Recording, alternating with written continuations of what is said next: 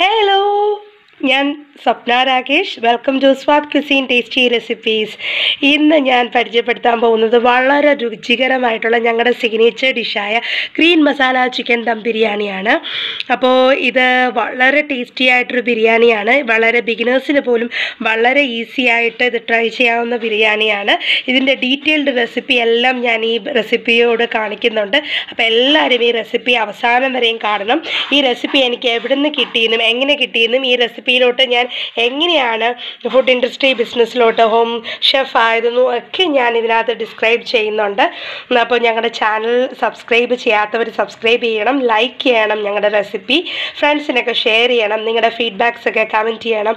അപ്പോൾ എല്ലാവരും ഒത്തിരി റെസിപ്പീസ് ട്രൈ ചെയ്ത് നോക്കുന്നു എന്നുള്ളത് ഡെയിലി പറയുന്നതുണ്ട്. വളരെ സന്തോഷം, ഒത്തിരി സന്തോഷമുണ്ട്.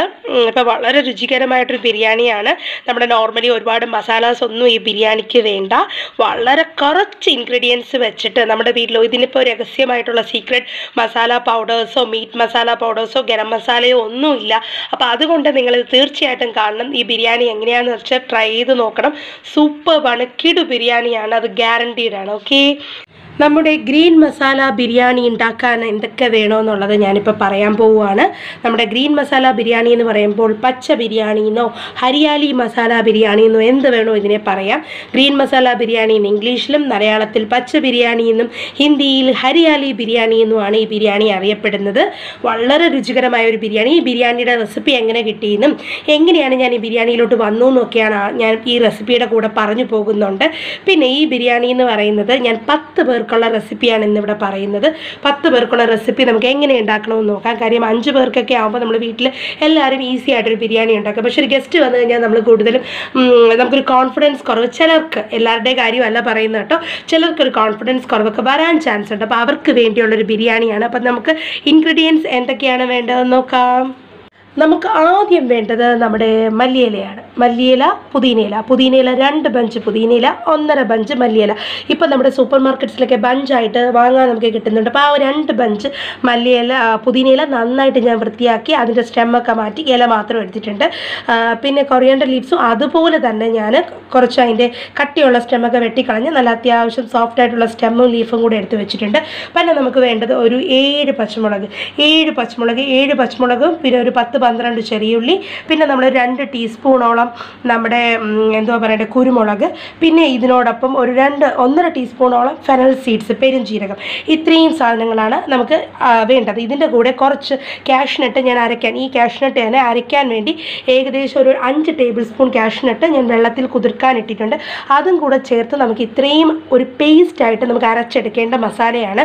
അതിൻ്റെ കൂടെ നമ്മുടെ 5 ടേബിൾ സ്പൂൺ ജിഞ്ചർ പേസ്റ്റും 5 ടേബിൾ സ്പൂൺ ഗാർലിക് പേസ്റ്റും കൂടെ എടുത്ത് വെച്ചിട്ടുണ്ട്. ഇത് ഇത്രയും കൂടെ നമുക്കൊരു മസാല പേസ്റ്റ് പോലെ അരയ്ക്കണം. അരയ്ക്കാൻ വേണ്ടിയിട്ട് ഞാനൊരു ഏകദേശം ഒരു 350 കപ്പോളം തൈര് ഇവിടെ എടുത്ത് വെച്ചിട്ടുണ്ട്. 350 കപ്പല്ല, 350 ml ഓളം, 350 ml കേട്. അത് നമ്മുടെ ഹോം മെയ്ഡ് കേടാണ്. അതിനകത്ത് ഒരുപാട് പുളിരസം ഒന്നും നമ്മുടെ കേടിലില്ല. നമ്മുടെ നല്ല തിക്കായിട്ടുള്ളൊരു യോഗേർട്ട് ടൈപ്പിലുള്ള കേടാണ്. ആ കേടിൻ്റെ ഒരു 5 ടേബിൾ സ്പൂൺ കേട് ചേർത്തിട്ടാണ് നമ്മൾ മസാല അരയ്ക്കുന്നത്. അരയ്ക്കുമ്പോൾ ഞാൻ എല്ലാം ഡീറ്റെയിൽഡ് പറഞ്ഞുതരാം. അപ്പോൾ ഇതിൻ്റെ കൂടെ നമ്മൾ കാഷ്നട്ടും കൂടെ എടുക്കും. ഏകദേശം ഒരു 5 ടേബിൾ സ്പൂൺ കാഷ്നട്ടും കൂടെ ചേർത്തിട്ടാണ് അരയ്ക്കുന്നത്. പിന്നെ നമുക്ക് വേണ്ടത് ചിക്കനാണ്. ചിക്കൻ ഞാൻ 2 ചിക്കൻ എടുത്തിട്ടുണ്ട്. അതായത് ഏകദേശം 1.5 കിലോയുടെ ചിക്കൻ എന്ന് പറഞ്ഞാൽ ഒരു 7 ബിരിയാണി പീസ്. നമുക്ക് ഷോപ്പിലൊക്കെ ബിരിയാണി പാർസൽ ചെയ്ത് കിട്ടുമ്പോൾ 7 ബിരിയാണി പീസ്, 2 പീസ് വെച്ചിട്ടാണ് ചിക്കൻ ബിരിയാണി കിട്ടുന്നത്. അതുപോലെ 7 ബിരിയാണിക്ക് മുറിക്കാൻ പറ്റുന്ന രീതിക്ക് ഞാൻ 2 പീസ് വെച്ച് 14 പീസായിട്ട് ഒരു ചിക്കനെ കട്ട് ചെയ്തിട്ടുണ്ടായിരുന്നു. അപ്പോൾ ഏകദേശം എനിക്ക് 2 ചിക്കനിലും കൂടെ ഏകദേശം എനിക്കൊരു 28 പീസോളം കിട്ടി. ഞാൻ 20 പീസ് ചിക്കൻ ഇവിടെ എടുത്തിട്ടുണ്ട്. ഇപ്പം 20 മുതൽ 22 പീസ് വരെ നിങ്ങൾക്ക് ഒരു 10 പേർക്കാകുമ്പോൾ 22 പീസ് വരെ എടുക്കാം. അത്യാവശ്യം നല്ല വലിയ പീസസാണ്. അതിൽ ഞാനൊരു 1/2 ടീസ്പൂൺ മഞ്ഞൾപ്പൊടിയും ഒരു 1/2 ടീസ്പൂണോളം കുരുമുളക് പൊടിയും കൂടെ ചേർത്ത് ഞാൻ 1/2 ടീസ്പൂൺ കുരുമുളക് ചേർത്തിട്ടില്ല കേട്ടോ, 1/4 ടീസ്പൂൺ കുരുമുളക് പൊടിയും കൂടെ ചേർത്തിട്ട് ഞാൻ നന്നായിട്ട് മിക്സ് ചെയ്ത് യോജിപ്പിച്ച് മാറ്റി വെക്കുകയാണ്. കാര്യം നമ്മുടെ ചിക്കനിലൊരു മസാലയും ഒന്നും നമ്മൾ വേറെ മുളക് പൊടിയൊന്നും ചേർക്കാത്തത് കൊണ്ട് അതിനൊരു കളർ കിട്ടുന്നതിന് വേണ്ടിയാണ് ഞാൻ ഈ മഞ്ഞൾപ്പൊടി ചേർത്ത് ഇങ്ങനെ മാറ്റി വെച്ചിരിക്കുന്നത്. പിന്നെ നമുക്ക് വേണ്ടത് ഗീയാണ്, നെയ്യ് എന്ന് പറഞ്ഞാൽ ഒരു ബിരിയാണിയിൽ ഏറ്റവും രുചി കൊടുക്കുന്ന ഒരു ഘടകമാണ് നെയ്യ്. നിങ്ങൾക്ക് നെയ്യോ റിഫൈൻഡ് ഓയിലോ, വെളിച്ചെണ്ണ എടുക്കരുത്, റിഫൈൻഡ് ഓയിലോ നെയ്യോ നിങ്ങൾക്ക് ആവശ്യത്തിന് വേണ്ടി ഉപയോഗിക്കാം. ഞാനിപ്പോൾ ഒരു ഏകദേശം 300 ml ഗീ എടുത്ത് വെച്ചിട്ടുണ്ട്. ഞാൻ ചേർക്കുന്ന സമയത്ത് നിങ്ങൾക്ക് എക്സാക്റ്റ് ആയിട്ട് നിങ്ങൾക്ക് മെഷർമെൻറ്റ്സ് കാണാൻ പറ്റും. പിന്നെ ഞാനിവിടെ എടുത്ത് വെച്ചിരിക്കുന്നത് ഒരു 5-6 സവോള, മീഡിയം സൈസ് 6 സവോള. നമുക്ക് സാധാരണ ഒരു 10 ബിരിയാണി ഉണ്ടാക്കണമെങ്കിൽ കുറച്ചുകൂടെയൊക്കെ സവോള എല്ലാവരും എടുക്കും. പക്ഷേ നമുക്ക് അത്രയും സവോള വേണ്ട. വറുത്തിടാനും നമ്മുടെ മസാലയ്ക്കും കൂടെ ഏകദേശം ഇത്രയും സവോള തന്നെ ധാരാളമാണ്. ഇതിപ്പം നമ്മുടെ മസാല ഒരു പേസ്റ്റ്, ഒരു തിക്ക് പേസ്റ്റ് നമ്മൾ അരച്ചെടുക്കുന്നത് കൊണ്ട് അതും കൂടെ ചേർക്കുന്നത് കൊണ്ട് ഇത് തന്നെ ധാരാളം. പിന്നെ നമ്മളൊരു 4 ടൊമാറ്റോ എടുത്ത് വെച്ചിട്ടുണ്ട്. ടൊമാറ്റോ എന്ന് പറയുമ്പം നല്ല പഴുത്ത 4 നല്ല വലിപ്പമുള്ള 4 ടൊമാറ്റോ. അത്യാവശ്യം ഇപ്പോൾ നിങ്ങൾ ചെറിയ ടൊമാറ്റോയുടെ 5 മുതൽ 6 വരെ നിങ്ങൾക്ക് എടുക്കാം. ടൊമാറ്റോ ബിരിയാണിക്ക് ടേസ്റ്റ് കൊടുക്കുന്ന ഒരു ഇൻഗ്രീഡിയൻ്റ് ആണ്. പിന്നെ നമുക്ക് കുറച്ച് കിസ്മിസ് വേണം, കാഷ്നട്ട് വേണം. അത് നിങ്ങളുടെ ഇഷ്ടത്തിന് എത്ര വേണമെന്ന് വെച്ചാൽ അത്രയും എടുത്തോളൂ. പിന്നെ നമുക്ക് വേണ്ടത് നമ്മുടെ ഹോൾ സ്പൈസസ്, നമ്മുടെ ബിരിയാണിക്ക് ടേസ്റ്റ് കൊടുക്കുന്ന ആകെ കൊടുക്കുന്ന സ്പൈസസ് എന്ന് പറഞ്ഞാൽ നമ്മുടെ പെരുംജീരകം, അരയ്ക്കാൻ വേണ്ടി ഉപയോഗിക്കുന്ന ഇൻഗ്രീഡിയൻ്റ് കൂടെയുള്ള പെരുംജീരകവും പിന്നെ നമ്മുടെ ഹോൾ സ്പൈസസ് ആയ ഇത്രയും സാധനങ്ങളാണ്. ഇതിൽ ഞാൻ ഏകദേശം 2 സ്റ്റാർ അനൈസ്, തക്കോലം 2 എടുത്തിട്ടുണ്ട്. കാർഡമം എടുത്തിട്ടുണ്ട്, 2 വലിയ കഷ്ണം വലിയ കഷ്ണം സിനമൺ എടുത്തിട്ടുണ്ട്. കാർഡമം ഏകദേശം 8 മുതൽ 10 പീസ്. അത് നിങ്ങളുടെ ഒരു അങ്ങോട്ടും ഇങ്ങോട്ട് മാറിയെന്ന് പറഞ്ഞ പ്രോബ്ലം ഇല്ല. ഒരു 10-11 പീസോളം ഞാൻ നമ്മുടെ ഗ്രാമ്പൂ, അതായത് ക്ലോവ്സ്, ഇത്രയും ഞാൻ എടുത്ത് വെച്ചിട്ടുണ്ട്. ഇതാണ് നമ്മുടെ മെയിൻ മസാലാസ് ഒക്കെ ഹോളായിട്ടാണ് നമ്മൾ ഉപയോഗിക്കുന്നത്. അതുകൊണ്ട് തന്നെ വളരെ ഫ്ലേവർഫുൾ ആയിട്ടൊരു ബിരിയാണിയാണ്. പിന്നെ നമ്മുടെ ഉപ്പ്, നമ്മൾ യൂഷ്വലി എടുക്കും പോലെ നമ്മുടെ ഉപ്പ്. പിന്നെ നമുക്ക് വേണ്ടത് നമ്മുടെ റൈസാണ്. റൈസ് എന്ന് പറഞ്ഞാൽ നമ്മൾ യൂഷ്വലി എടുക്കുമ്പോഴുള്ള ബസ്മതി റൈസല്ല നമ്മൾ എടുത്തിരിക്കുന്നത്. മലബാറിൻ്റെ സ്വന്തം നമ്മുടെ ഭയങ്കര ഫ്ലേവർഫുൾ ബിരിയാണിക്ക് ഏറ്റവും രുചി കൊടുക്കുന്ന ഒരു റൈസാണ് കൈമ റൈസ്. വളരെ കുഞ്ഞ്, ഇത് മുന്തിരി കൈമ എന്ന് പറയും, അങ്ങനെ ഒരു കൈമയാണ്. വളരെ കുഞ്ഞ് പക്ഷേ ഫസ്റ്റ് ക്വാളിറ്റി റോസ് കൈമയാണ് ഞാൻ എടുത്തിരിക്കുന്നത്. അപ്പോൾ അത്രയും കൈമ റൈസ് എടുത്ത് വെച്ചിട്ടുണ്ട്. ഏകദേശം കൈമ റൈസ് എന്ന് പറഞ്ഞാൽ ഈ 250 ml കപ്പിലാണ് ഞാൻ കൈമ റൈസ് എടുത്തിരിക്കുന്നത്. 250 ml നിങ്ങൾക്ക് കണ്ടാലറിയാം. നമ്മുടെ മെഷറിംഗ് കപ്പിൽ 250 ml കപ്പിൽ ഞാൻ ഏകദേശം ഒരു 7 കപ്പോളം കൈമ റൈസ് എടുത്തിട്ടുണ്ട്. നമ്മൾ പാക്ക് ചെയ്ത് വരുമ്പോൾ ഒരു 10 ബിരിയാണിയൊക്കെ നമ്മുടെ പാക്കിംഗ് കണ്ടെയ്നറിൽ പാക്ക് ചെയ്യാൻ പറ്റുന്ന രീതിക്കുള്ള ക്വാണ്ടിറ്റിയാണ് ഞാൻ ഈ പറയുന്നത്. നിങ്ങൾക്ക് വീട്ടിൽ കുറച്ചുകൂടെയൊക്കെ നമ്മൾ വീട്ടിൽ കഴിക്കുകയാണെങ്കിൽ 6 കപ്പ് 250 ml 6 കപ്പോളം റൈസ് ധാരാളമാണ്. ഞാനിപ്പോൾ ഒരു 7 കപ്പോളം കൈമ റൈസ് എടുത്തിട്ടുണ്ട്. ഇപ്പോൾ ഇത്രയും ക്വാണ്ടിറ്റിയാണ് നമുക്ക് ബിരിയാണി ഉണ്ടാക്കാൻ ഇൻഗ്രീഡിയൻസ് ആണ് വേണ്ടത്. അപ്പോൾ നമുക്ക് എങ്ങനെയാണ് ബിരിയാണി ഉണ്ടാക്കണമെന്ന് നോക്കാം. അപ്പോൾ നമ്മൾ 10 ബിരിയാണി ഉണ്ടാക്കാനൊരു നല്ല അടിപൊളി ബിരിയാണി ചെമ്പ് റെഡിയാക്കി വെച്ചിരിക്കുകയാണ്. അപ്പോൾ ബിരിയാണി ചെമ്പ് ഒന്ന് ചൂടായി തുടങ്ങിയിട്ടുണ്ട്. നമുക്ക് അതിലോട്ട് ഇപ്പം നെയ്യ് ആഡ് ചെയ്ത് കൊടുക്കാം. നമ്മുടെ ഏകദേശം ഒരു 250 ml ഗീ ഒഴിച്ചു കൊടുത്തിട്ടുണ്ട്. ഇതിൽ തന്നെ നമ്മൾ ഓണിയൻ ഫ്രൈ ചെയ്യും, ഇതിൽ തന്നെ മസാല ചെയ്യും. അപ്പോൾ 250 ml. പിന്നെ നമുക്ക് കുറച്ച് വരുന്നത് നമുക്ക് റൈസ് ഉണ്ടാക്കാനായിട്ട് മാറ്റി വയ്ക്കാം. ഒരു 250 ml ഗീ ഞാൻ ഒഴിച്ചു കൊടുത്തിട്ട് 50 ml ഞാൻ മാറ്റി വയ്ക്കുകയാണ്. അപ്പോൾ നമ്മുടെ ഗീ നന്നായിട്ടൊന്ന് ചൂടാവട്ടെ. നമ്മുടെ ഗീ ഒന്ന് ചൂടായി വന്നിട്ടുണ്ട്. നമുക്ക് വറുക്കാൻ ആവശ്യമുള്ള സവോള ഞാൻ ആദ്യം ചേർത്ത് കൊടുക്കുകയാണ്. വറുക്കാൻ ആവശ്യമുള്ള സവോള മാത്രം നമ്മൾ മുകളിലൊന്ന് ഡെക്കറേറ്റ് ചെയ്യാനും നമ്മൾ ഇടയ്ക്ക് ഇൻ ബിറ്റ്വീൻ റൈസ് ഒന്ന് ഇത് ചെയ്യുമ്പോഴും ഇടുന്ന സവോള മാത്രം ഞാനിപ്പോൾ വറുക്കാൻ ആവശ്യമുള്ള സവോള മാത്രം ഞാനിപ്പോൾ ആഡ് ചെയ്ത് കൊടുക്കുകയാണ്. അപ്പം സവോളയിൽ ഉപ്പൊന്നും ചേർക്കാൻ പാടില്ല. നമുക്ക് സവോള തനിയെ നോർമലായിട്ട് കിടന്ന് തന്നെ വഴണ്ട് വരണം. അപ്പം നമുക്ക് സവോള ഒന്ന് നന്നായിട്ട് വഴറ്റിയെടുക്കാം. അപ്പം സവോള വഴണ്ട് വന്നോളും. നമ്മൾ കൂടുതൽ നേരം സവോള ഇട്ട് വഴട്ട് ഒന്നും വേണ്ട. അപ്പോൾ സവോള നമുക്ക് നന്നായിട്ടൊന്ന് വഴണ്ട് വരട്ടെ. നമുക്ക് തീ ഒന്ന് മീഡിയത്തിൽ വയ്ക്കാം. നമുക്ക് ആ സമയം കൊണ്ട് നമ്മുടെ മല്ലിയില, പുതിനയില, ആ മസാല പീസ് നമുക്കൊന്ന് ഗ്രൈൻഡ് ചെയ്തെടുത്താലോ. നമ്മളിപ്പോൾ ഒരു മിക്സറിൻ്റെ ജാറിലോട്ട് മല്ലിയില ചേർത്ത് കൊടുത്തിട്ട് നമ്മുടെ ഉള്ളി നമ്മുടെ ഓണിയൻ ഒന്ന് ഫ്രൈ ആയിക്കൊണ്ടിരിക്കുകയാണ്. വിസ്തയ്ക്ക് ആവശ്യമുള്ളത്. നമ്മളിനിയിപ്പം പുതിനയിലയും കൂടെ ചേർത്ത് കൊടുക്കുകയാണ്. നമ്മൾ മല്ലിയില ചേർത്തു, ആദ്യം പുതിനയില ചേർത്തു, ഇപ്പം മല്ലിയില ചേർത്ത് കൊടുത്തിട്ടുണ്ട്. പിന്നെ നമ്മൾ ചേർക്കുന്നത് നമ്മുടെ ബാക്കിയുള്ള ഇൻഗ്രീഡിയൻസ് പച്ചമുളക്, പിന്നെ നമ്മുടെ കുരുമുളക്, പിന്നെ പെരുംജീരകം, പിന്നെ ചെറിയുള്ളി. ഇത്രയും ഇൻഗ്രീഡിയൻസ് ഞാനിപ്പോൾ നന്നായിട്ട് ഒന്ന് ചെറിയുള്ളി അരിഞ്ഞ് ചേർക്കുന്നത് നല്ലതായിരിക്കും. ഇപ്പം എൻ്റെ ജാറിൽ അരിഞ്ഞ് കിട്ടും, അതുകൊണ്ടാണ് ഞാൻ അങ്ങനെ ഇട്ടത്. പിന്നെ ഇതെല്ലാം ചേർത്തിട്ട് പിന്നെ നമ്മൾ ചേർക്കാൻ പോകുന്നത് നമ്മുടെ ഇൻഗ്രീഡിയൻറ്റ് കാഷ്നട്ടാണ്. നമ്മളിപ്പോൾ ഏകദേശം ഒരു 5 ടേബിൾ സ്പൂണോളം കേട് ആഡ് ചെയ്ത് കൊടുത്തിട്ടുണ്ട്. കേട് വെച്ച് വെള്ളമൊന്നും ചേർക്കേണ്ട, ഈ കേട് വെച്ച് നമുക്ക് അരച്ചാൽ മതി. 5 ടേബിൾ സ്പൂണുള്ള കേട് ആഡ് ചെയ്ത് കൊടുത്തിട്ട് നമുക്ക് ഇത്രയും ഒന്ന് നന്നായിട്ട് അരഞ്ഞ് ഒന്ന് താന്ന് വരുമ്പോൾ നമുക്ക് ഇത്രയും അരച്ച് വെച്ചിരിക്കുന്ന ഇഞ്ചി വെളുത്തുള്ളി പേസ്റ്റും കൂടെ നമുക്ക് ആഡ് ചെയ്ത് കൊടുക്കാം. ആദ്യം ഇത്രയും ഭാഗം നമുക്കൊന്ന് അരച്ചെടുക്കാം. അങ്ങനെ നമ്മുടെ പച്ച നമ്മുടെ ഗ്രീൻ മസാല ബിരിയാണിയുടെ ഹരിയാലി ബിരിയാണിയുടെ മസാല റെഡി ആയിരിക്കുകയാണ്. നമുക്കിതിലോട്ട് ഇനിയിപ്പോൾ നമ്മുടെ വെളുത്തുള്ളി ഇഞ്ചി പേസ്റ്റ് ആഡ് ചെയ്ത് കൊടുക്കാം. വെളുത്തുള്ളി ഇഞ്ചി പേസ്റ്റ് ആഡ് ചെയ്ത് കൊടുക്കുകയാണ്. ഇതിപ്പം നമ്മൾ ഏകദേശം ഒരു 5 ടേബിൾ സ്പൂൺ ഇഞ്ചിയും 5 ടേബിൾ സ്പൂൺ തന്നെ വെളുത്തുള്ളി എടുത്തിട്ടുണ്ട്. ഇപ്പോൾ ഈ പേസ്റ്റും കൂടെ നമുക്ക് നന്നായിട്ടൊന്ന് ചേർത്തിട്ട് ഇതിൻ്റെ കൂടെ നന്നായിട്ടൊന്ന് നമുക്ക് യോജിപ്പിച്ച് നമുക്കെടുക്കാം. അപ്പോൾ ഇത് നമുക്ക് മിക്സിയിൽ അടിച്ചെടുത്തിട്ട് ഞാൻ നിങ്ങൾക്ക് കാണിച്ചു തരാം കേട്ടോ. അപ്പോൾ നമ്മുടെ ഗ്രീൻ മസാല ഹരിയാലി മസാല ബിരിയാണിയുടെ പേസ്റ്റ് ഇത് റെഡിയായിരിക്കുകയാണ്. നമ്മുടെ ഗ്രീൻ മസാല ബിരിയാണിയുടെ പേസ്റ്റാണ്. ഇതാണ് നമ്മുടെ സീക്രട്ട് ഇൻഗ്രീഡിയൻറ്റ് ഓഫ് നമ്മുടെ ഗ്രീൻ മസാല സ്വാദ് ക്യുസീൻ്റെ സീക്രട്ട് ഇൻഗ്രീഡിയൻ്റ് ആണ്. ഞാനിവിടെ ട്രിവാൻഡ്രത്ത് ഒരു കാറ്ററിംഗ് യൂണിറ്റ് നടത്തുകയാണ്. അപ്പോൾ ഞങ്ങളുടെ ഗ്രീൻ മസാല ബിരിയാണി ട്രിവാൻഡ്രത്ത് ഭയങ്കര ഫേമസ് ആണ്. അപ്പോൾ അതിൻ്റെ സീക്രട്ട് റെസിപ്പി ഇൻഗ്രീഡിയൻ്റ് ആണ് ഇതാ ഇരിക്കുന്നത്. അപ്പോൾ ഞങ്ങളുടെ മസാല പേസ്റ്റ് റെഡി ആയിട്ടുണ്ട്. അപ്പോൾ നമ്മുടെ ആ സമയത്ത് നമ്മുടെ ഉള്ളി നമ്മൾ വൈകിട്ടാണ് ഇട്ടിട്ടുണ്ടായിരുന്നല്ലോ.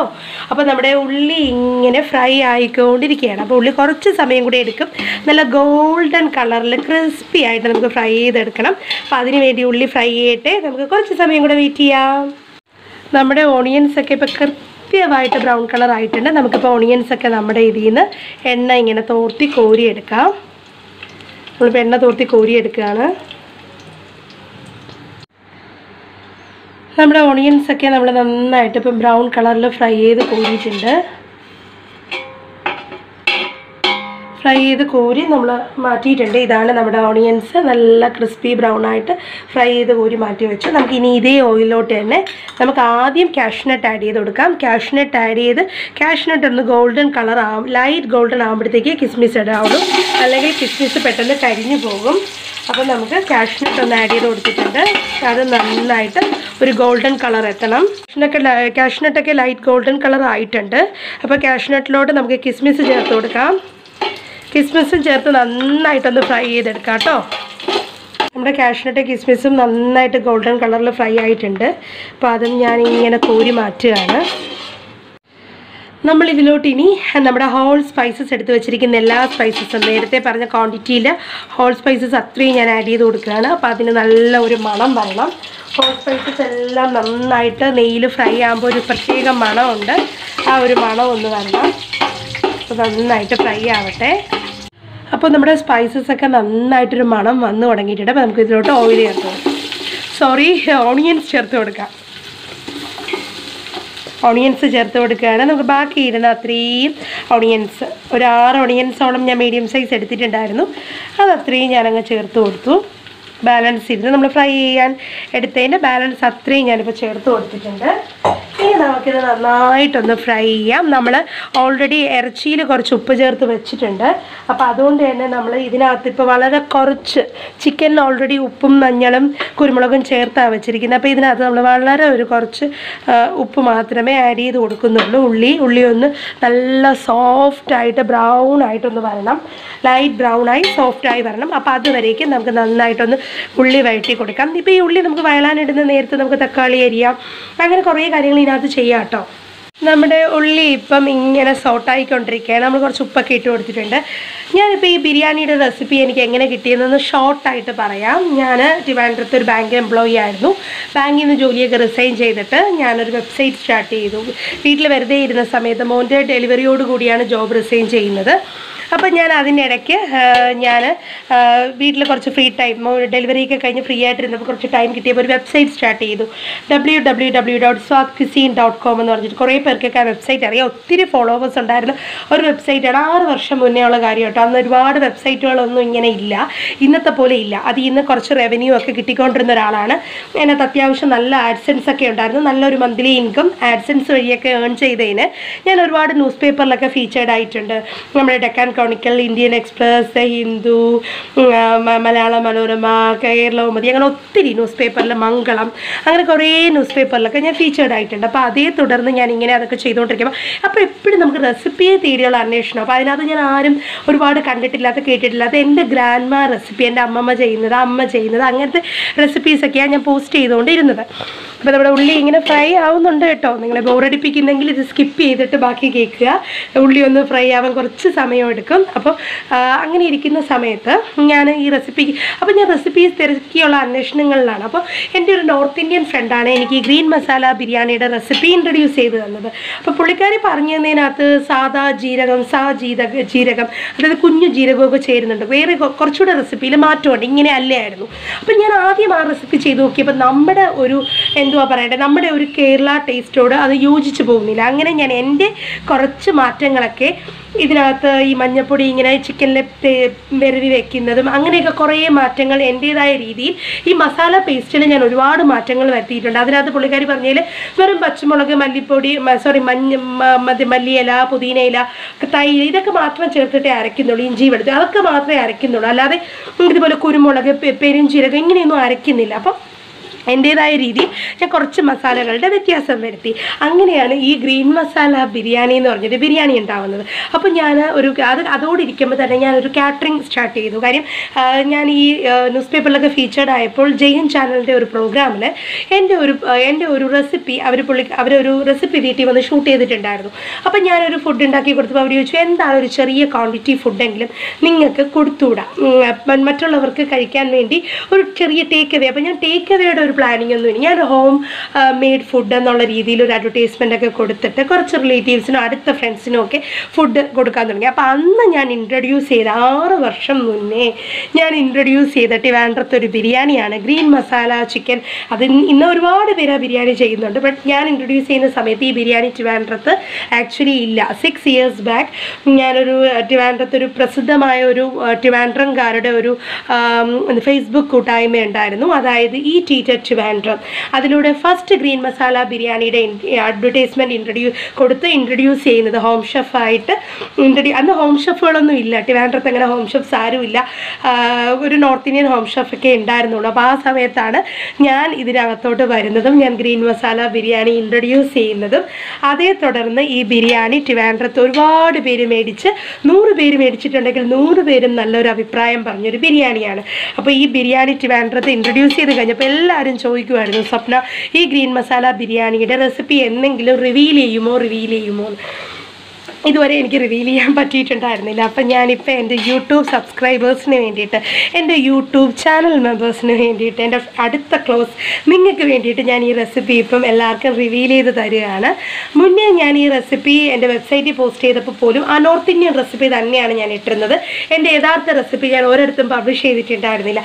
ഇപ്പോൾ ഞാൻ എൻ്റെ കാറ്ററിംഗ് യൂണിറ്റിൽ കൊടുക്കുന്ന അതേ റെസിപ്പി തന്നെയാണ് ഞാനിപ്പോൾ ഇൻട്രൊഡ്യൂസ് ചെയ്യുന്നത്. അപ്പം നിങ്ങൾക്ക് എല്ലാവരും ഈ ബിരിയാണി ഒന്ന് ട്രൈ ചെയ്ത് നോക്കണം കേട്ടോ. കാര്യം ഇത്രയൊക്കെ ഞാൻ ഹൈപ്പ് ഈ ബിരിയാണിയെക്കുറിച്ച് പറഞ്ഞപ്പോൾ നിങ്ങൾ വിചാരിക്കും ഇത്രയും രുചികരമാണോ ഈ ബിരിയാണി. അപ്പോൾ ട്രൈ ചെയ്ത് നിങ്ങൾ വീട്ടിൽ നോക്കിയാൽ മാത്രമേ നിങ്ങൾക്കത് പറയാൻ പറ്റത്തുള്ളൂ. അപ്പം നമ്മുടെ ഉള്ളി ഒന്ന് ഫ്രൈ ആവട്ടെ. ഞാൻ നിങ്ങളെ ബോറടിപ്പിച്ചെങ്കിൽ 1 മിനിറ്റ് തൊട്ട് ഒരു 2 മിനിറ്റിന് ശേഷം ഒരു 4.5 മിനിറ്റ്സോളം നിങ്ങളിത് സ്കിപ്പ് ചെയ്ത് കളഞ്ഞിട്ട് കാണുന്നത് നല്ലതായിരിക്കും. ഒരു 3 മിനിറ്റ്സോളം ഞാൻ എൻ്റെ കുറച്ച് സ്റ്റോറി ചുരുക്കി പറഞ്ഞിട്ടുണ്ട്. അപ്പോൾ നിങ്ങൾക്കത് സ്കിപ്പ് ചെയ്ത് കാണാം. അപ്പോൾ ഓക്കെ, നമ്മുടെ ഉള്ളി ഫ്രൈ ആവട്ടെ. ഒന്ന് ഫ്രൈ ആവുന്നവരെ നമുക്കൊന്ന് വെയിറ്റ് ചെയ്യാം.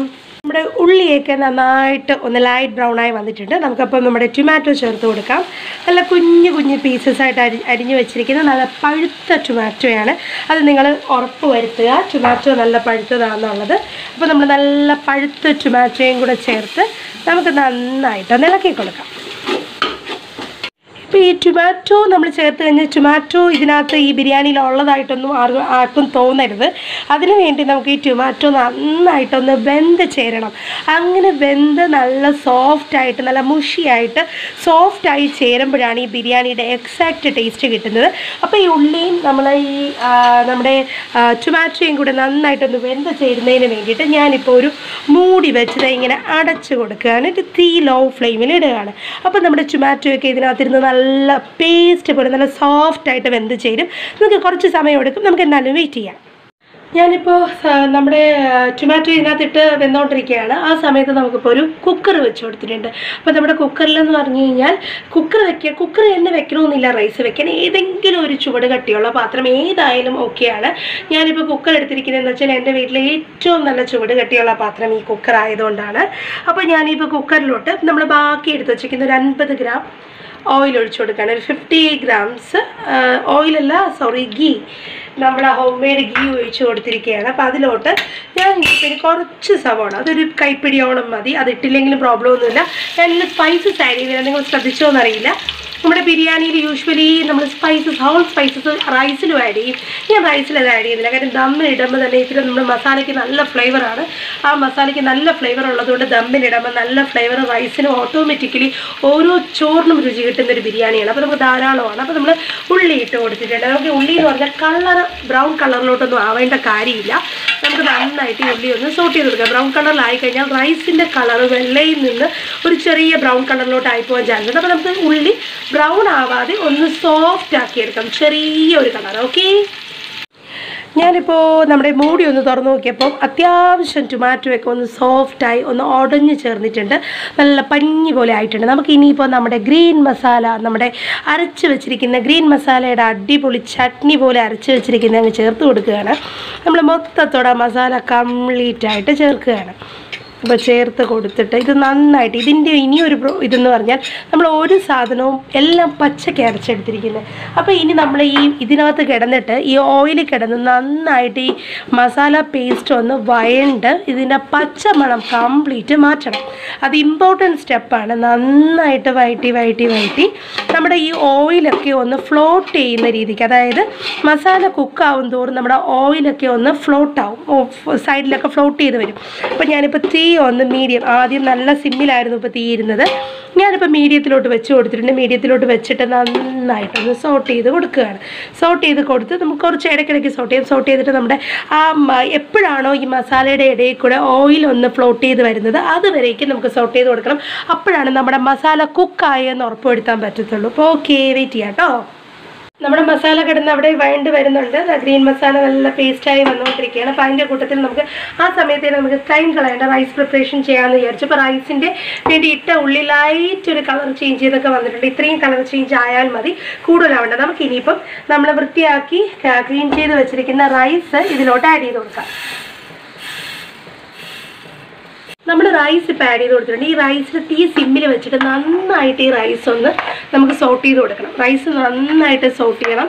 കാര്യം എന്ന് വെച്ച് കഴിഞ്ഞാൽ നമ്മളിതിനകത്ത് നമ്മുടെ അരി അങ്ങോട്ടും ഇങ്ങോട്ടും ഒട്ടിയൊന്നും പിടിക്കാതിരിക്കാൻ, ഒന്നിനൊന്ന് തൊടാതെ വരാൻ വേണ്ടിയിട്ട് എല്ലാവരും നാരങ്ങ നീരൊക്കെയാണ് ചേർക്കുന്നത്. നമ്മൾ ആ സ്റ്റെപ്പ് നമ്മൾ സ്കിപ്പ് ചെയ്തിട്ട് നമ്മളിവിടെ ചെയ്യുന്നത് എന്താണെന്ന് വെച്ചാൽ നമ്മുടെ ഈ നെയ്ക്കകത്തിട്ട് ഒന്ന് നന്നായിട്ട് അരിയെ ഒന്ന് നന്നായിട്ട് നമ്മൾ ഇളക്കിയെടുക്കും. അരി നന്നായിട്ട് കഴുകി വൃത്തിയാക്കി നല്ല തോർത്തിയെടുത്ത അരിയാണ് നമ്മളിത് ചേർത്തിരിക്കുന്നത്.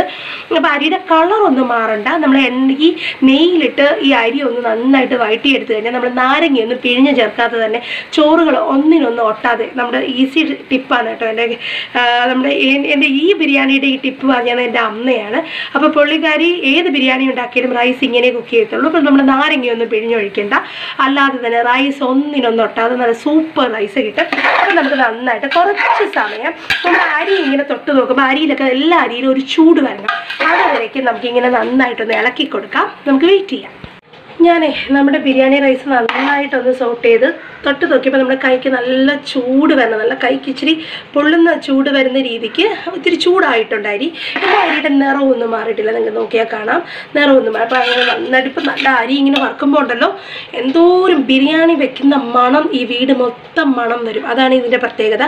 ഈ റൈസ് ഇങ്ങനെ ഈ നെയ്യിലിട്ട് സോട്ട് ചെയ്യുമ്പോഴാണ് ശരിക്കും നമ്മുടെ ബിരിയാണിയുടെ മണം ഒന്ന് പുറത്തോട്ട് വരുന്നത്. നമുക്കിപ്പോൾ ഇതിന് നെച്ചോറിനാണെന്നുണ്ടെങ്കിൽ ഈ ഒരു സ്റ്റേജിൽ നമ്മൾ ഒരു കപ്പ് റൈസിന് 2 കപ്പ് വെള്ളമാണ്. പക്ഷേ നമ്മുടെ ബിരിയാണി ഇനി 20 മിനിറ്റോളം ഈ ദമ്മിൽ കിടന്നും കൂടെ കുക്കാവേണ്ടതുള്ള ബിരിയാണിയാണ്. 20 മുതൽ 30 മിനിറ്റ് വരെ, ഡിപ്പെൻസ് അപ്പോൾ നിങ്ങളുടെ പാത്രത്തിൻ്റെ ചൂടും ഗ്യാസിൻ്റെയൊക്കെ ചൂടനുസരിച്ച് 20 മുതൽ 30 മിനിറ്റോളം ദമ്മിൽ കിടന്ന് വേവേണ്ടതുള്ളതുകൊണ്ട് ഞാൻ 1 കപ്പ് അരിക്ക് 1.5 കപ്പ് വെള്ളം എന്നുള്ള കണക്കിനാണ് ഇവിടെ ചേർത്ത് കൊടുക്കാൻ പോകുന്നത്. അപ്പോൾ ഞാൻ 1 കപ്പ് അരിക്ക് 1.5 കപ്പ് വെള്ളം എന്നുള്ള കണക്കിന് ഞാനിവിടെ ചേർത്ത് കൊടുക്കുകയാണ്. അത് ഞാൻ ഓൾറെഡി വെള്ളം അളന്ന് വെച്ചിട്ടുണ്ടായിരുന്നു. അപ്പം ഞാൻ 7 കപ്പ് വെള്ളം എടുത്തിട്ടുണ്ടായിരുന്നു. 1 കപ്പ് അരിക്ക് 1.5 കപ്പ് ക്വാണ്ടിറ്റിയിലുള്ള വെള്ളം ഞാനിവിടെ ആഡ് ചെയ്ത് കൊടുത്തിട്ടുണ്ട്. ഇനി നമുക്ക് അപ്പം നമ്മുടെ മസാല ഇവിടെ കിടന്ന് ഒന്ന് ചെറിയ ഫ്ലെയിമിൽ ഞാൻ ഇട്ടിരിക്കുക കേട്ടോ. ഇങ്ങനെ കിടന്ന് നന്നായിട്ടൊന്ന് സോട്ടായിക്കൊണ്ടിരിക്കുക കണ്ടോ, നന്നായിട്ട്. അപ്പോൾ ഒന്ന് നന്നായിട്ട് അതിൻ്റെ പച്ചമണം മാറട്ടെ, നമുക്ക് വെയിറ്റ് ചെയ്യാം. അപ്പോൾ നന്നായിട്ട് ചെറിയ സിമ്മിലിട്ടിരിക്കുകയാണ് അവിടെ. അപ്പോൾ ഇവിടെ നമ്മളിപ്പോൾ വെള്ളം ഒഴിച്ചുകൊണ്ട് ഞാനിപ്പോൾ ഒഴിച്ചിരിക്കുന്നത് ചെറിയ വാം വാട്ടറാണ്. ഒരുപാട് അങ്ങ് തിളച്ച് ഒന്ന് ചൂടുള്ള വെള്ളം ഒഴിച്ചിരിക്കുന്നത്, പച്ചവെള്ളം ഒഴിക്കാതിരിക്കുക. ഇച്ചിരി അത്യാവശ്യം വാം വാട്ടർ, ചൂടുള്ള വെള്ളമാണ് ചേർത്തിരിക്കുന്നത്. എന്ന് പറഞ്ഞാൽ ഒരുപാട് ചൂടല്ല, വാം വാട്ടർ, ഇളം ചൂട്. അപ്പോൾ ഞാൻ ഇതിലോട്ട് ഇനിയിപ്പോൾ ആഡ് ചെയ്ത് കൊടുത്തിരിക്കുന്നത് നമ്മുടെ ഉപ്പാണ്. ഉപ്പെന്ന് പറഞ്ഞാൽ നമ്മുടെ വാട്ടറിൽ അത്യാവശ്യം നല്ല ഉപ്പ് രസം വേണം. അപ്പം നമ്മൾ ഈ വെള്ളം ഒന്ന് നാക്കിൽ തൊട്ട് വെച്ച് നോക്കിയാൽ അത് നമ്മൾ പറയണം, അയ്യോ നല്ല ഉപ്പാണല്ലോ വെള്ളത്തിന്. ആ ഉപ്പ് രസം വെള്ളത്തിനുണ്ടെങ്കിൽ മാത്രമേ റൈസിൽ കറക്റ്റ് പെർഫെക്റ്റ് ആയിട്ടുള്ള ഉപ്പ് കിട്ടത്തുള്ളൂ. അപ്പോൾ ഇച്ചിരി സോൾട്ടി വാട്ടർ നമ്മൾ തൊട്ട് നാക്കിൽ വയ്ക്കുമ്പോൾ വെള്ളത്തിന് അത്യാവശ്യം നല്ല ഉപ്പുള്ള രീതിക്കുള്ള വെള്ളമായിരിക്കണം. അപ്പോഴാണ് അരിക്ക് പെർഫെക്റ്റ് ആയിട്ടുള്ള ചോറിന് വേണ്ടിയിട്ടുള്ള ഉപ്പ് കിട്ടുന്നത്. അപ്പം നമുക്ക് വെള്ളം ഞാനിപ്പോൾ നന്നായിട്ട് വെള്ളവും ചേർത്ത് ഉപ്പും ആഡ് ചെയ്ത് കൊടുത്തിട്ട് നമ്മളിത് നന്നായിട്ടൊന്ന് ബോയിലാവട്ടെ. ഇതൊന്ന് വെട്ടി തിളയ്ക്കുന്നത് വരെ നമുക്ക് വെയിറ്റ് ചെയ്യാം. നമ്മുടെ ഇപ്പോൾ നോക്കിയേ, ഈ ഓയിലൊക്കെ നന്നായിട്ട് ഇങ്ങനെ ഫ്ലോട്ട് ചെയ്ത് വന്നിട്ടുണ്ട് നമ്മുടെ ഓയിലൊക്കെ. അപ്പോൾ മസാല നന്നായിട്ട് കണ്ടോ, ഓയിൽ ഫ്ലോട്ട് ചെയ്ത് വന്നത് കണ്ടോ. അപ്പോൾ മസാല നന്നായിട്ട് പെർഫെക്റ്റ് ആയിട്ട് കുക്കായി എന്നുള്ളതാണ് അതിൻ്റെ ഇത്. അപ്പോൾ നമ്മളിപ്പോൾ ചേർത്ത് കൊടുക്കാൻ പോകുന്നത് നമ്മുടെ ചിക്കനാണ്. ചിക്കൻ മഞ്ഞൾപ്പൊടിയും ഉപ്പും കുരുമുളകൊക്കെ ചേർത്ത് വെച്ചതാണ്. അപ്പോൾ നമ്മളിപ്പോൾ ചിക്കൻ ഒന്നൊന്നായി ചേർത്ത് കൊടുക്കുകയാണ്. നമ്മുടെ ചിക്കൻ ഇപ്പോൾ നമ്മൾ ആഡ് ചെയ്ത് കൊടുത്തിട്ടുണ്ട്. അതിൻ്റെ കൂടെ ഞാനിപ്പോൾ തൈരും കൂടെ ചേർത്ത് കൊടുക്കുകയാണ്. നമ്മൾ 350 ml തൈര് ഞാൻ 350 ml എടുത്ത് വെച്ചിട്ടുണ്ടായിരുന്നു. 300 ml കേർഡിൽ ഞാനൊരു 5 ടേബിൾ സ്പൂൺ മസാല അരയ്ക്കാൻ എടുത്തു. ഇപ്പോൾ അതിൻ്റെ കൂടെ ഞാൻ ചിക്കൻ ആഡ് ചെയ്തതിൽ കൂടെ ഈ തൈരും കൂടെ ചേർത്ത് കൊടുക്കാൻ. തൈര് നല്ല പുളി കുറഞ്ഞ തൈരാണ്. നിങ്ങൾ മനസ്സിൽ വയ്ക്കൂ, അത് പുളിയുള്ള തൈര് ഉപയോഗിക്കരുത്. അപ്പം ഇത്രയും ക്വാണ്ടിറ്റി ഒഴിച്ച് കഴിഞ്ഞാൽ ബിരിയാണിയിൽ അത്യാവശ്യം നല്ല പുളിപ്പായി പോവും.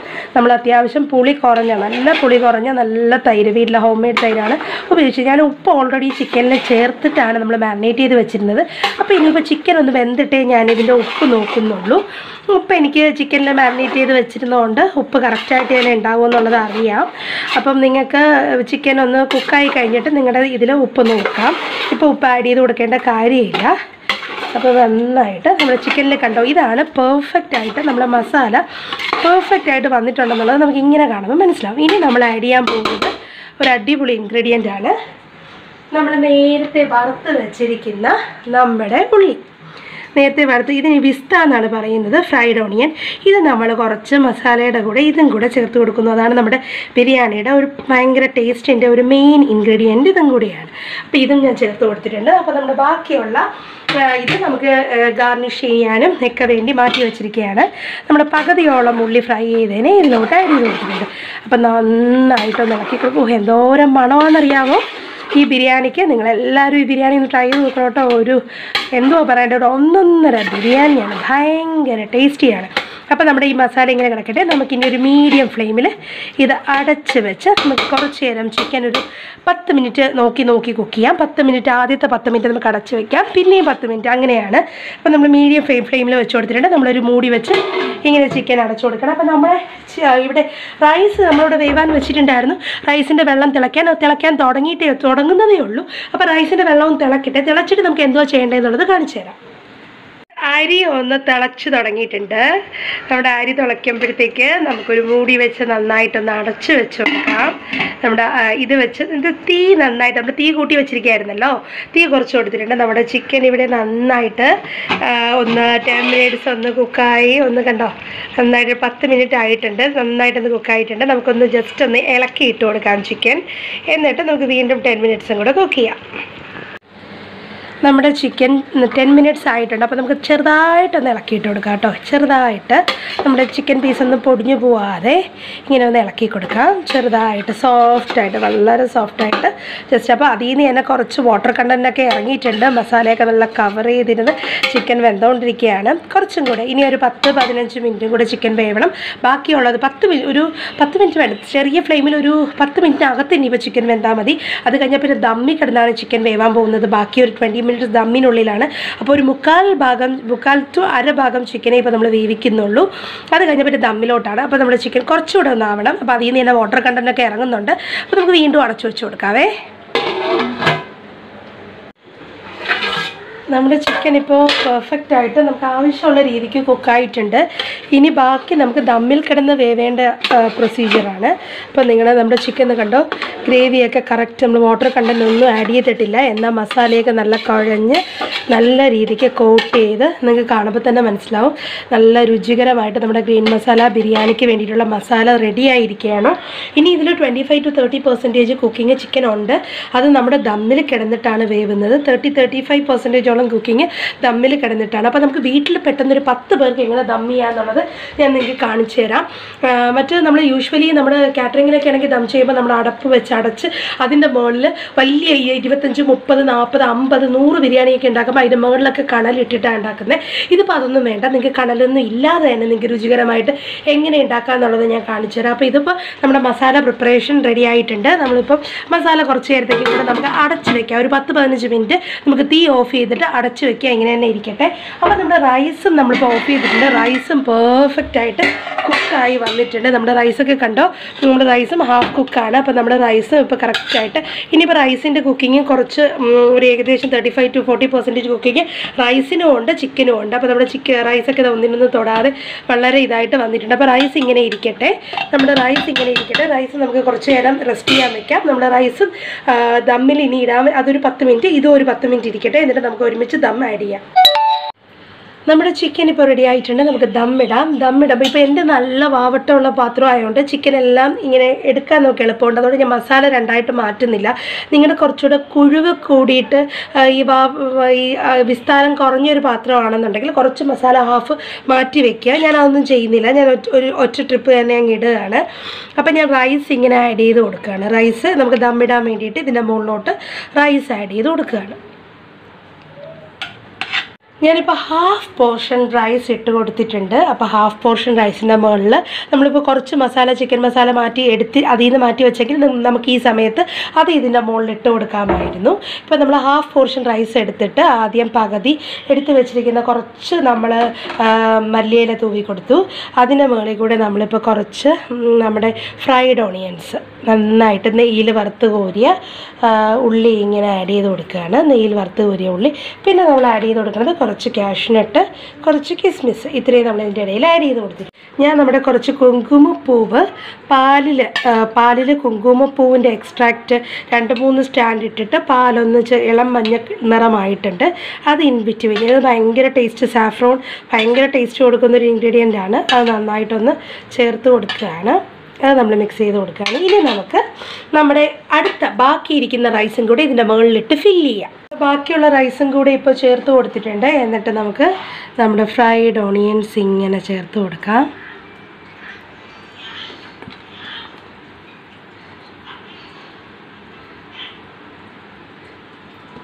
നമുക്ക് കാഷ്നട്ടും കിസ്മിസും മൊത്തം ഇങ്ങനെ ചേർത്ത് കൊടുക്കാം. പിന്നെ നമ്മുടെ മല്ലിയില എല്ലാം മൊത്തത്തോടെ ഇപ്പോൾ ഇങ്ങനെ ചേർത്ത് കൊടുത്തിട്ടുണ്ട്.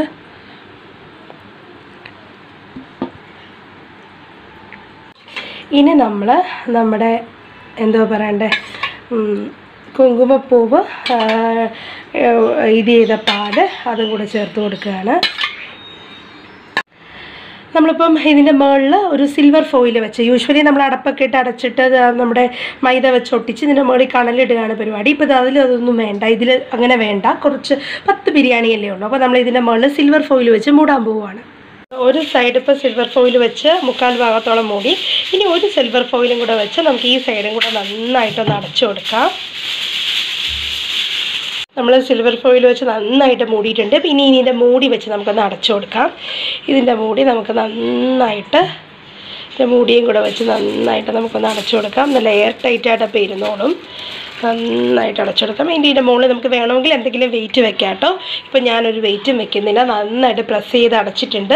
ഇനി നമുക്ക് ഹീറ്റ് നമ്മൾ ഗ്യാസിൻ്റെ ഫ്ലെയിം ഓൺ ചെയ്യുന്നതിന് മുന്നേ നമുക്ക് അടിയിലൊരു യൂസ് ചെയ്യാത്തൊരു തവ, നമ്മൾ ഉപയോഗമൊന്നും ഇല്ലാത്ത ഒരു തവ വെച്ചിട്ട് അതിൻ്റെ മുകളിൽ ഈ പാത്രം വെച്ച് കൊടുക്കുക. എൻ്റെ കയ്യിൽ അത്രയും വലിയ തവയുണ്ട് ഈ പാത്രത്തിൻ്റെ അത്രയും വലിപ്പമുള്ളത് വെക്കാൻ. നിങ്ങളുടെ കയ്യിൽ ഏതാണെന്ന് വെച്ചാൽ ഉള്ളത് അതുപോലെ വെച്ച് കൊടുക്കാം. നമ്മൾ സിമ്മിൽ ഫ്ലെയിം കത്തിച്ചിട്ട് ഇതുപോലത്തെ ഒരു വലിയ ഒരു ദോശത്തവ ഞാനിങ്ങനെ വെച്ച് കൊടുത്തിട്ടുണ്ട്. ഇത് നല്ല ഉൾക്കട്ടിയുള്ളൊരു ദോശത്തവയാണ്. നമ്മുടെ പ്രസ്റ്റീജിൻ്റെയാണ്. ഇനി ഇതിൻ്റെ മുകളിലോട്ടാണ് ഞാൻ നമ്മുടെ ഈ ദം ബിരിയാണിയുടെ ചെമ്പ് വയ്ക്കാൻ പോകുന്നത്. ഞാനിപ്പോൾ അതിൻ്റെ മുകളിലോട്ട് ആ ബിരിയാണി ചെമ്പും കൂടെ ആ പാനിൻ്റെ മുകളിലോട്ട് വെച്ചിട്ടുണ്ട്. വളരെ സിമ്മിലാണ് നമ്മൾ ഫ്ലെയിം വെച്ചിരിക്കുന്നത്. നമുക്കിതൊരു 20 to 25 മിനിറ്റ്സ് ഇങ്ങനെ ഇരിക്കട്ടെ. ഇങ്ങനെ ഇരുന്ന് ദമ്മാവണം. അപ്പോഴാണ് നല്ല ആ ബിരിയാണിയുടെയൊക്കെ എന്തുവാ പറയുക, നല്ല ഫ്ലേവറും ടേസ്റ്റും നമ്മുടെ മസാലയിലുള്ളതൊക്കെ റൈസിലൊക്കെ ആകുന്നതും ഒക്കെ.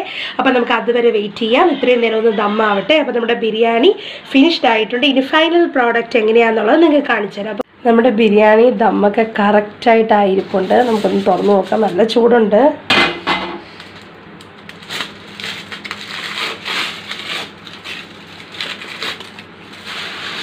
ഓയിലൊക്കെ ഷീറ്റൊക്കെ ഒന്ന് മാറ്റുകയാണ്. അടിപൊളി നമ്മുടെ ബിരിയാണി കറക്റ്റായിട്ട് പെർഫെക്റ്റായിട്ട് ദമ്മായിട്ടുണ്ട്. അപ്പോൾ ഇതാണ് നമ്മുടെ ഗ്രീൻ മസാല ചിക്കൻ ദം ബിരിയാണി. നമ്മുടെ ഗ്രീൻ മസാല ബിരിയാണി മിക്സ് ചെയ്യാണ്. അപ്പോൾ അതിൻ്റെ അകത്തുള്ള ചിക്കൻ പീസാണ് ഞാനിപ്പോൾ കാണിക്കുന്നത്. റൈസ് ഒന്ന് മാറ്റുന്നത് കാണിച്ചു തരാം. റൈസ് നമ്മൾ എങ്ങനെ എടുക്കുമെന്നുള്ളത്. റൈസ് ഒന്ന് മാറ്റിയിട്ട് സൈഡിൽ നിന്ന് ഇങ്ങനെയാണ് ചിക്കൻ എടുക്കുന്നത്. കണ്ടോ, ഇതിപ്പോൾ ഫൈനൽ പിക്ചർ ഞാൻ പോസ്റ്റ് ചെയ്യാം കേട്ടോ. അപ്പോൾ ഇതാണ് നമ്മുടെ ഗ്രീൻ മസാല ബിരിയാണി. എല്ലാവരും ട്രൈ ചെയ്ത് നോക്കട്ടോ. നമ്മൾ ചാനൽ സബ്സ്ക്രൈബ് ചെയ്യാത്തവർ സബ്സ്ക്രൈബ് ചെയ്യണം. കണ്ടോ, വളരെ എന്ത് ടേസ്റ്റി ആയിട്ടുള്ള ബിരിയാണി എന്നാണ് കാണുമ്പോൾ തന്നെ നിങ്ങൾക്കറിയാം. അപ്പം നിങ്ങളെല്ലാവരും ഈ റെസിപ്പി ട്രൈ ചെയ്ത് നോക്കണം. തീർച്ചയായിട്ടും ട്രൈ ചെയ്തിട്ട് നിങ്ങളുടെ ഫീഡ്ബാക്സ് ഒക്കെ ഞങ്ങളോട് അറിയിക്കണം. നിങ്ങളുടെ ഫ്രണ്ട്സിനും ഒക്കെ റെസിപ്പി ഷെയർ ചെയ്യണം. Thank you so much. ഞാനൊരു പുതിയ റെസിപ്പിയായിട്ട് ഉടനെ തിരിച്ചു വരുന്നതായിരിക്കും. Bye bye.